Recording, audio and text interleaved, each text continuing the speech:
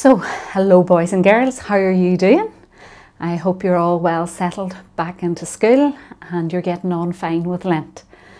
And we have this time of Lent so that we can journey with Jesus from the desert through his ministry to Jerusalem and to the cross and Calvary. And everything that you're doing for Lent, all your promises, all your sacrifices, show Jesus how much you love him. And you know, Jesus knew that people would find it hard to be his followers. He knew his disciples would struggle at times. So one day he decided to give them a glimpse of heaven. Imagine that, a glimpse of heaven. So today in our quiet prayer time, in our meditation, I'm going to invite you to come with Jesus and the disciples and see the glimpse of heaven that he showed them. And as always, we begin just by making ourselves comfortable in our seats, our feet flat on the floor, our hands maybe on our laps loose or turned up. I'll give the shoulders a wee shrug and get the head turned round a bit. And then we'll just breathe and relax. And I want you to take a deep breath in through your nose and out through your mouth. In through your nose again and out through your mouth. And this time, when you breathe in, will you think of any distractions or any bothers or worries or something that's been annoying you? Just name it. And then with a breath out, let it all go. Just let it all go. We breathe in again. We think about anything that's bothering us. Maybe somebody that we're not in the best of terms with. And we just breathe out and we let it all go again. And this time as you breathe in, I would invite you, if you can, to close your eyes. We breathe out gently. And as we breathe in God's love, God's care, God's peace, God's forgiveness, God's absolute trust in you. And breathe out again. We breathe in, remembering and asking for the gift of the Holy Spirit to help us to open our hearts and our minds to whatever Jesus wants us to hear and do today. And so with your eyes closed, can you imagine yourself sitting in a beautiful field filled with people listening to Jesus? And you're feeling good because Jesus has told you about God's love for you and his wonderful plan to build up his kingdom on earth with everybody at peace, everybody caring for each other, everybody looking out for each other. Look around. Look at the faces of the people there. Look at the faces of Jesus' disciples, his close friends. And now notice as Jesus goes to Peter and James and John. And he seems to be giving them directions, and he's pointing towards a very high mountain. I wonder what's going on. And as they get up and are about to move, Jesus turns to you. And he smiles at you, and he calls you by your name. And he says, would you like to come with us too? How does that make you feel? To walk with Peter and James and John. Chat to Jesus. And find yourself at the foot of a mountain. And begin to climb. It might be hard at times, but if you keep your eyes fixed on Jesus, you will find yourself very soon through the rough patches, through the difficult parts, the scary bits, and you'll be eventually at the top of the mountain. And Jesus moves forward now on his own.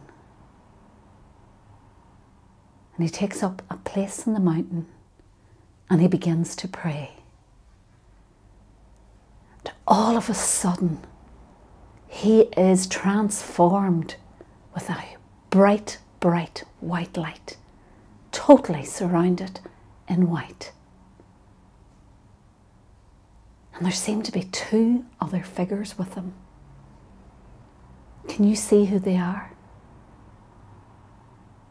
There's Moses and the prophet Elijah from the Old Testament. People who followed God closely, who proclaimed the good news. Peter gets very excited. And he says, Lord, Lord, should we make tents and should we allow them to stay? And Jesus just smiles at Peter. And then a voice is heard saying, this is my beloved Son. Listen to him. Can you hear those words, children? This is my beloved Son. This is my beloved daughter.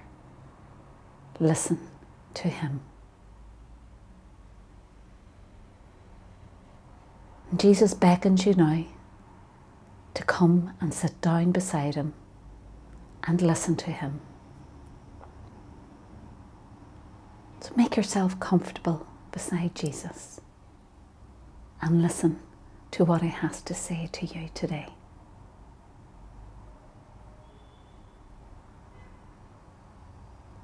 Listen as Jesus tells you that what you have seen is a glimpse of heaven.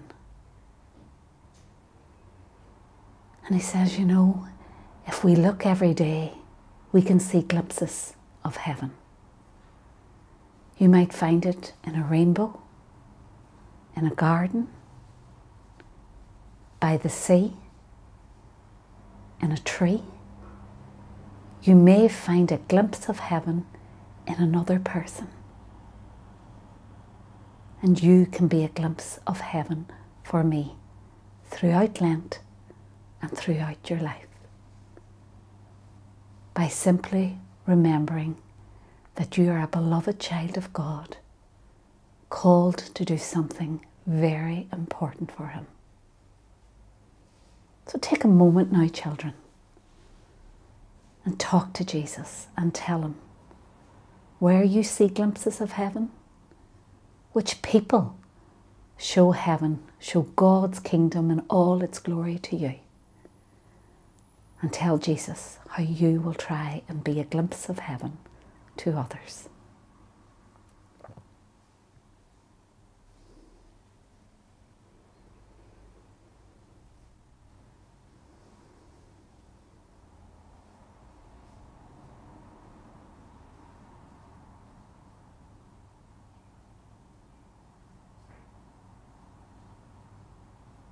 Now it's time to thank Jesus for what you were allowed to see and experience today.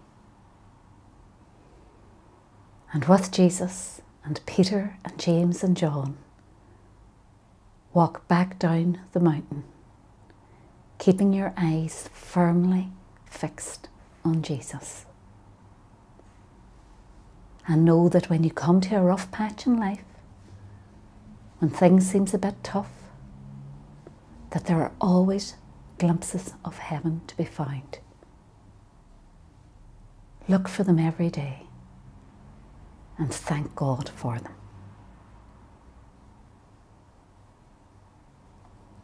And when you're ready, open your eyes, come back into the room. You might want to stretch, and we'll say together, glory be to the Father, and to the Son, and to the Holy Spirit, as it was in the beginning, is now, and ever shall be, world without end. Amen.